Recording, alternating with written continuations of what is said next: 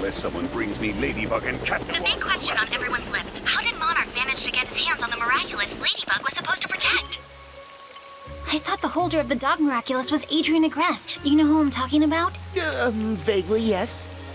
Well, it turns out, Formidable wasn't Adrien Agreste, but I didn't know that, and I mistakenly gave the Miraculous to his cousin, Felix. He looks so much like him, he passed himself off as Adrien. So that's how he stole the Miraculous from you. Yes, and now Monarch has them. In that case, they both made a mistake, because that proves the two of them are linked somehow. We have to hunt down Felix. Let's switch to hyperspeed. Ladybug, you were supposed to protect the Miraculous. You have failed in your duty as Guardian. Dark wings fall! I swore I'd have you all under my control. Granted, two of your friends managed to get away from my dear nephew Felix. And the Miraculous of the Rabbit did get away from me. But don't be fooled. Now that your powers are mine, Ladybug and Cat Noir's Kwamis will soon join you. But I did protect the Miraculous. Then explain how they're no longer in your possession. The 15 that remain in the box, including the rabbit. What would happen if Monarch decided to use that Miraculous to change the course of time? He already tried.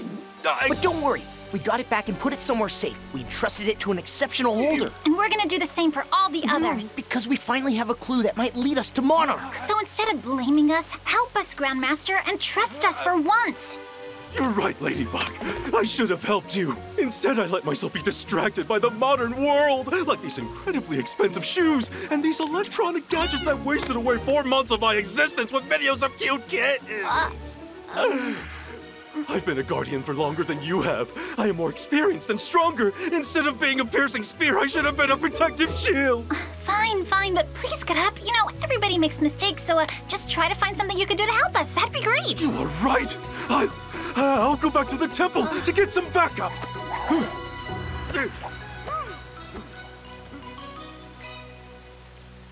He's not gonna leap all the way to Tibet like that, is he? Power up! Let's find Felix.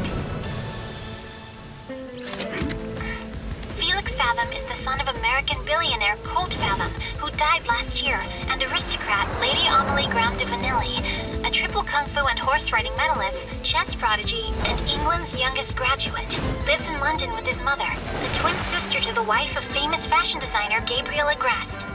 My son wasn't here this morning when I woke up. I didn't worry, though, because I thought he might have gone to see his cousin Adrien in Paris. Those two are so fond of each other. But Felix wasn't returning my calls, though I contacted his uncle Gabriel. He told me he hadn't seen him. And yet he was in Paris. I talked to him. Oh, Cosmo Bug, Astro Cat, I hope nothing's happened to him. Don't worry, ma'am. He'll probably end up at his uncle's.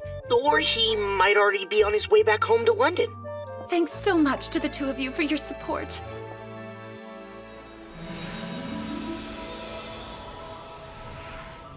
What if we're wrong about Felix? Do you think he might be one of Monarch's victims instead? I just don't know. He was our only lead to recover the Miraculous. We'll find more leads. Monarch will keep attacking, and we'll figure out what happened to Felix. Until we do, we're gonna have to be more careful than ever. With all the powers that Monarch has now, we have to expect anything at any time. I know. Let's head back. It's been a long day.